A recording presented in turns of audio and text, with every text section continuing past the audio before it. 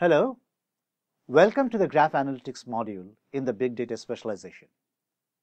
I'm Amarnath Gupta, a research scientist at the San Diego Supercomputer Center. What do I do research on? Well, a number of different areas, all generally related to data engineering. But the area I'm recently very excited about has to do with graphs. Now, graphs, or networks as many people call them, are about studying relationships and relationship patterns on objects. I became interested in graphs when I was a graduate student, and the professor in our artificial intelligence class showed us how a part of human knowledge can be represented as a kind of graphs called semantic networks.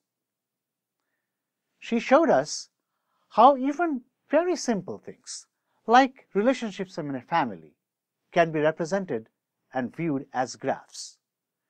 Represent human knowledge, huh? Now that got me really excited. Someday, I thought, this will be a really interesting topic to research on. What I didn't realize then is that in just a few years, graphs and the need to model and analyze them would become so dominant in both academia and industry that graphs would be found everywhere today. Now we look at Facebook, LinkedIn, Twitter, and many more companies that are thriving in the market with data that are represented, modeled, and processed as graphs.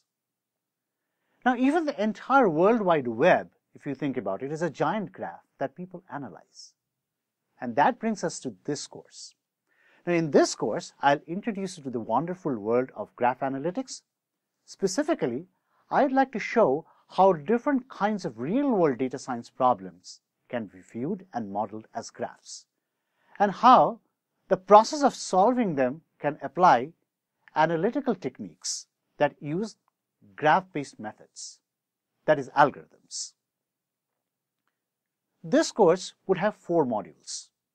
In Module 1, we'll introduce graphs and different applications that use graphs. In Module 2, we'll cover a number of common techniques, mathematical and algorithmic techniques, that are used in graph analytics.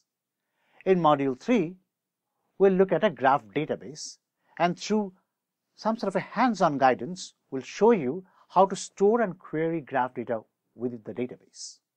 In Module 4, we'll cover some strategies of handling very large graphs and discuss how existing tools that are currently used by the community are actually principled. Thank you for joining this course, and I sincerely hope that you'll find it both exciting and useful. Happy learning!